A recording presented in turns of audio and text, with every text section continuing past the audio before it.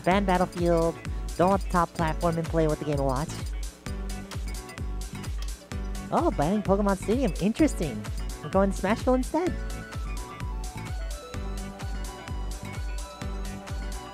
Give him the good old fist bump. We're starting game 1 off on Smashville. Catosat versus Loog at You're So Mad.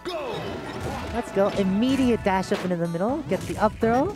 Off stage immediately. Just popping the little sharking there.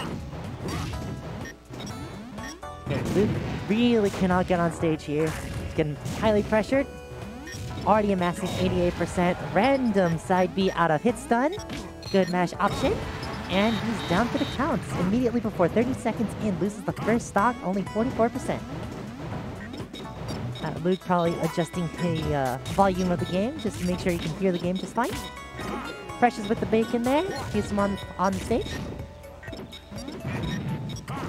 And just using the down air to bounce off the projectile, make sure that he is safe from his wrath. Breakfast of smash. Forward air. What a link. DI mix up. Unfortunately does not finish it, but he gets the sweet spot up air, keeps him on the stage, goes for the cheeky side B. Gets the balloon. We got a 1 balloon count. Down air. Empty land does not work, goes for the nair and ends the stock there. Loog fishing for a little bit of hammers, unfortunately gonna be the even number after the 7 hammer. Oh, juggle opportunity. Edge guard opportunity. Unfortunately gets hit by the B. And on the way down, gets hooked by the side back air. Most likely trying to land with the down air, try to get back safely, but unfortunately reads it, uses his Wario's superior area mobility to actually get to the side and clean up with the back air. Now I've got Loog on a good position here. Both players really throwing out these attacks out of hit stun. They really want to get the upper hand, but one mess up and it's just a lot of damage. Excellent usage of the stage awareness to get on the platform with the air dodge. Oh, that's super unsafe. Yep. 6 hammer. Wow, I can't believe that beat nair. Catosat doing a little shimmy there. It looks like he's not doing the...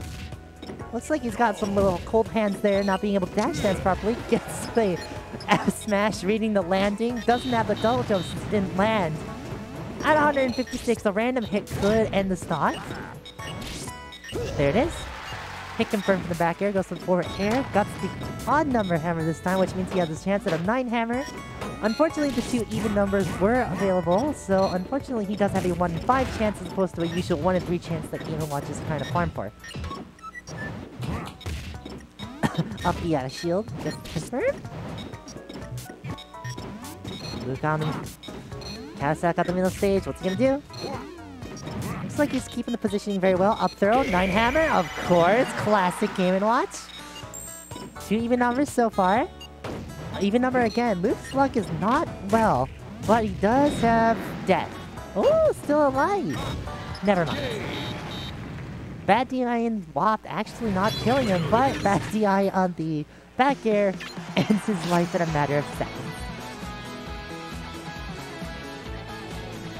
My assumption is we're going to be banning Final Destination, not Final Destination, I was about to say Fountain of Dreams, the other stage that starts with an F, and I'm surprised with the Battlefield ban. I'm guessing that Catosat really doesn't want the high platform, so it looks like we're going to Delphina's Secret. Immediately both players rushing to the middle again, trying to keep that center stage going. Catosat is able to maneuver around him, get the stage positioning properly. Keeping him off stage. Oh my. These players all whipping. Down there safely. Oh. Now that is a very punishable move by Wario. If side B ever hits your shield, you do have like a million years to punish. Unfortunately, with a little bit of a mess up there. Accidentally SDs to his death.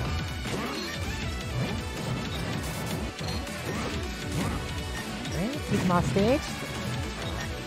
Oh my goodness, that bite attack is so meaty. Rolled right into it with an attack. There. Keep him off stage, but he's still living. Mixes up with the Waft. His aerial drift is really strong enough to actually keep him out of the forward smash range. Tried to read his jump with the forward air, but unfortunately doesn't bite. Does get nared off the stage. Goes from Kapar for a few hammers. Looks like he's got the odd number hammer right now. Unfortunately, still the wide range of variance there for the hammer. It could be a 1C3 or 7-9, so he's got a 1 in 4 chance. Mash up, tilt out of hit stun off wake up. Down tilt. Wow, Wario is so heavy. Oh, excellent bacon juggle, and only a 1 hammer. Oh, try it again though. 5 hammer, get that 10% extra damage. Even hammer this time. He is off stage. Did land, so he gets jump back. Oh my goodness, up air to mix up the offense. Unfortunately, forward smash not meaty enough to actually cover the whiff move. Good roll in, roll out, gets read by the bite. Down air, up air. Doesn't get the full hop and misses to confirm. Oh, here comes the odd hammer. There it is. Landing lag on the side B so substantial. Gets hit by the F smash.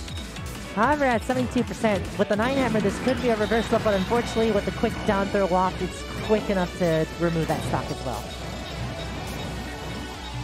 Trying to keep it, but giving up a lot of space. Crouch cancel, unfortunately, doesn't connect. Oh my goodness, the footstool, the pseudo flop block. Up there actually anti-airing the down air. Loog really needs something here. Unfortunately, at 91%, it's going to be a stray hit until 1 good to confirm. And as time goes on, Wario does have the loft to make sure that stock will disappear within a matter of seconds with 1 stray hit confirm. Random side B though, almost ends Game & Watch's life. Woo! Close! And unfortunately whiffs the attacks. Gets whiff punished with the back air and ends the game there. Catosat winning 2-0. Well done by Kato.